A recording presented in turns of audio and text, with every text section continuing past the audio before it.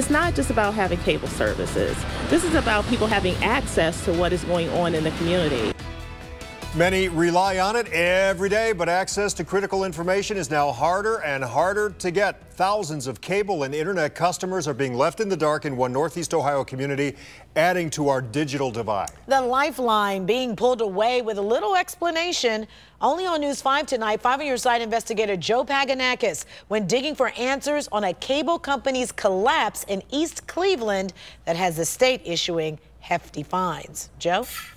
Well, residents here in East Cleveland are pretty upset about their leaders here at City Hall, saying they haven't done enough to restore lost cable service for the past 3 months. This cable station is a disaster right now, and I think they'll be out of business in the next 2 weeks. East Cleveland Councilman Nathaniel Martin outlines the dozens of complaints from residents after East Cleveland Cable suddenly shut down, cutting multiple channels and limiting internet service. The gradual collapse starting back in August after multiple financial difficulties forced the Ohio Department of Commerce to conduct an investigation, fining the company more than $30,000 for a lack of service. About 30 stations have gone out. I've heard that there's internal problems within the family that own the business. This is about people having access to what is going on in the community. The Euclid NAACP believes East Cleveland City Hall and Mayor Brandon King should be doing much more to try and restore critical cable service to the city. It also shows a immorality, so to speak, of how the people and the residents of the city of East Cleveland have been treated throughout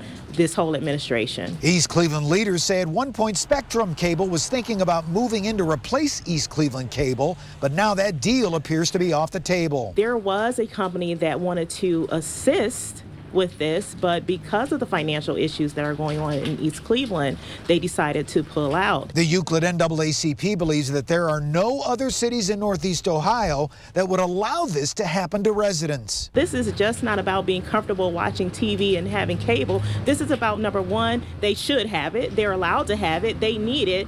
And not only that, but, you know, these things are some of their functions in life. And so far, our calls to East Cleveland Mayor Brandon King and the West Virginia owner of East Cleveland Cable have not been returned. Nathaniel Martin says he'll now reach back out to the leaders of Spectrum Cable to see if a deal can be reestablished. Reporting here in East Cleveland, I'm 5 on Your Side investigator Joe Paganakis.